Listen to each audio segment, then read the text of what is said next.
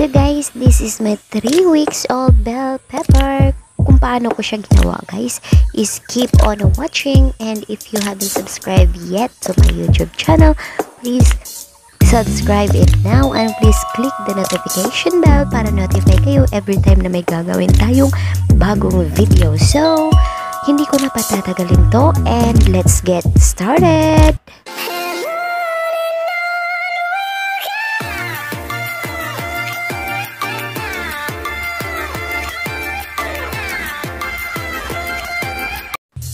So hey puplets, welcome back to my YouTube channel. And guys, for today's video is magtatanim nga tayo ng bell pepper.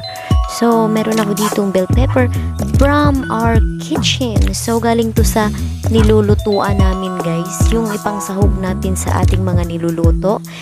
Ito pong seeds na to is doon ko po siya kinuha sa isang bell pepper na sinahog namin sa aming pansit. So guys, sa kasamaang palad is na-delete ko yung unang video kung paano ko nilagay yung mga lupa, at saka itong ginamit kong lalagyanan guys ay isang basag na palanggan. Kung meron kayo dyan is pwede nyo yung gamitin. And ayun, ilagay natin ang ating bell pepper, seeds ng bell pepper dito sa ibabaw ng lupa. So guys, ang lupa na ginamit ko is lupa lang na kung saan dito sa amin.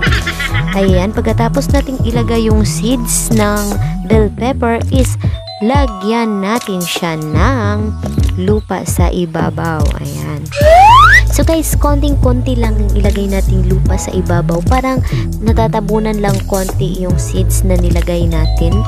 So, wag masyadong maraming lupa guys, kasi hindi masyadong matagal lalabas yung sibol ng ating bell pepper seeds. So, konting-konting lupa lang guys, para hindi masyadong natatabunan yung ating bell pepper sa seeds ng bell pepper sa ilalim.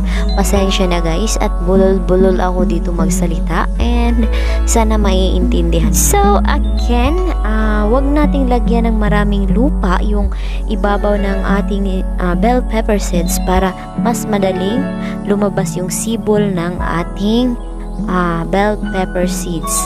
And next is lalagyan natin siya ng water. So bawat halaman guys is nangangailangan yan ng water. So napakahalaga ng tubig para sa ating mga halaman. So lalagyan natin siya ng water para mabasa na din yung lupa natin at para ma-moisturize yung ating lupa.